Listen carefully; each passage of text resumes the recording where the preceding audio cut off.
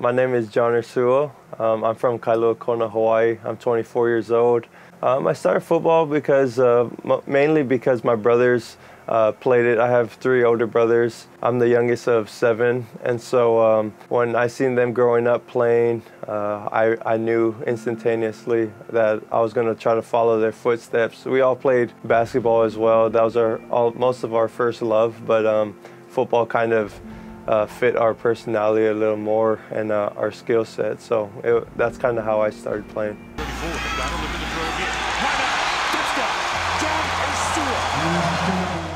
Actually, for me, it wasn't a great experience. I think my first game, I got the wind knocked out of me in the first quarter, and then I didn't go back in, so I was kind of being a baby about it. But after that, it showed me a lot of life lessons and just kind of what person I want to be growing up. But playing football was just such a fun time, just to be able to run away from bigger guys, and so it's a fun little game to play.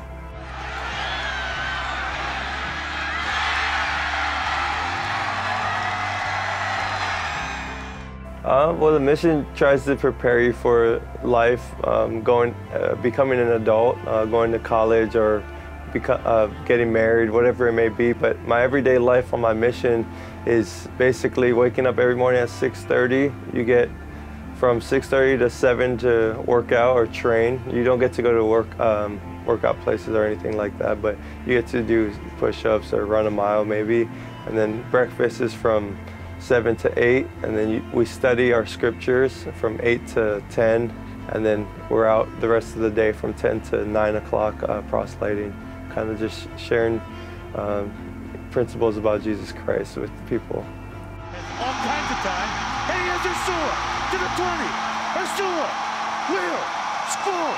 Touchdown for him, number 14 in the Pats game. Coming back from this injury was definitely tough, but it did give me time to be able to work on my upper body and strengthen some things that I could do upper body wise, so I could block downfield for a running back or for somebody who may be running the ball.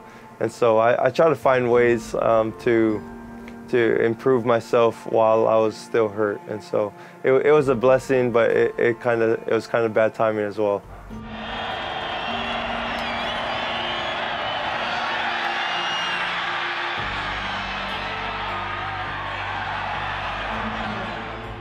My pregame ritual is mostly just listening to a Beyonce song or something that kind of calms me down. I don't keep it the same every week. My favorite memory has for sure been the UNLV game. Somehow pulled it off, and our defense stepped up, and then offensively we had some miracle plays, but that was probably my favorite memory.